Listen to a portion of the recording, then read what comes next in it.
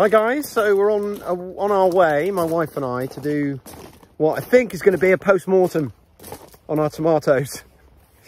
It's been a really wet, humid summer so far. Had a lovely spring, or part of it, but the summer's been really wet and perfect conditions for blight. Well, you can see a big bare patch in my wife's garden there, where she's ripped out all of her tomatoes because they all got infected with blight. I'm fairly confident that all of mine are the same. You can see the ones trying to make a run for it out the door there, out the window. And yeah, you can see all of these plants have been hit by blight, and this has happened in the last 3 or 4 days. I've not been in here for a few days and it's just ravaged all of these. You can see these blotches on the stems and on the fruit. There's nothing can be done to save these plants now, which is a little bit depressing, but there you go. So the tomatoes that are ripe or ripening we'll take in the house and we'll be able to use them like normal, and the green ones we'll be able to use for like chutneys and things, but that's about it. There's no point in, you know, hoping that the rest will come good, because they just won't. They won't ripen. They won't ripen as quick as they will get attacked by the blight. So my wife and I are going to spend a minute just tidying up the cucumber plants, which have got a little bit unruly again, and then we'll see what we can do. It's such a shame, but there's no salvaging them, unfortunately. So the telltale signs of the blight are obviously the discoloration and the crinkling into the leaves, and then when it's set in and spreads, it spreads to the stems as well, which you can see here, and then eventually the fruit, which is what you're seeing here with this discoloration. Generally speaking, if your plants are in a polytunnel or a greenhouse,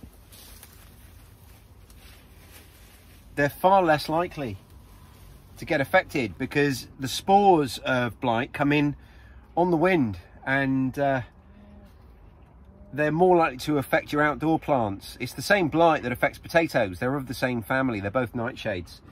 And yeah, it's the same fungus that affects your tomatoes is the same fungus that gives you potato blight.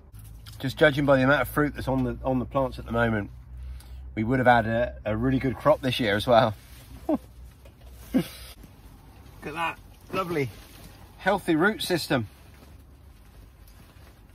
We were growing in super soil this year, because you'll remember last year, due to chicken lockdown, we had our chickens in here for a good couple of months, and then we've had on fresh compost on top of that. All of that goodness from the chicken manure would be, you know, slowly breaking down. So we've ripped out about 75%. We've got a little bit to go. So we've got some in here that will ripen up. Just it can be demoralizing. Our first year here, we grew a load of tomatoes in here and we didn't know what we were doing. I certainly went to a lot less effort than I did this year, insofar as, you know, training them and pruning them. And I accept, you know, this year we let them go again because the yields are so good, they're so much better. But it's just really demoralizing when you just have to take a load of plants that are just coming into production and just throw them out. But there's nothing we can do about it. You know, it is what it is. And there's some space in here now that I'll be able to plant something else. I haven't even started thinking about what that might be.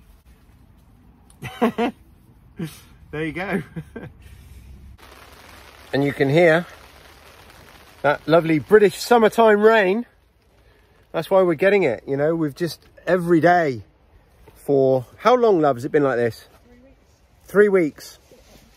This is what the skies have looked like for 3 weeks. And it's just been wet. It's been damp. Here's an example. Look, here's a pot with drainage holes.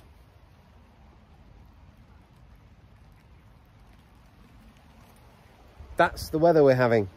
And this is our summer. This is midsummer. Well, it's not midsummer meteorologically, but Traditionally August, this is our hottest month. And I was at work this morning wearing a winter jacket. We do have cucumbers for days though. We definitely don't need more cucumbers. They're doing fine.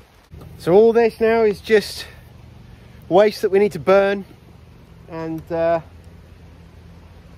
be the end of that chapter. It'll be the end of my, 2021 tomatoes. There will be no more. And here comes the rain, right on cue. We do have these guys, which are really sheltered, so we will get some tomatoes out of these. And as you can tell, they're in this little sheltered location, which is where I'm going to put myself now, in the house. A nice sheltered location. Happy summer. Thanks for watching, everyone. From me and the goats under a tree. Press that like button, leave me a comment down below, subscribe to my channel, and I'll speak to you on the next one. Cheers.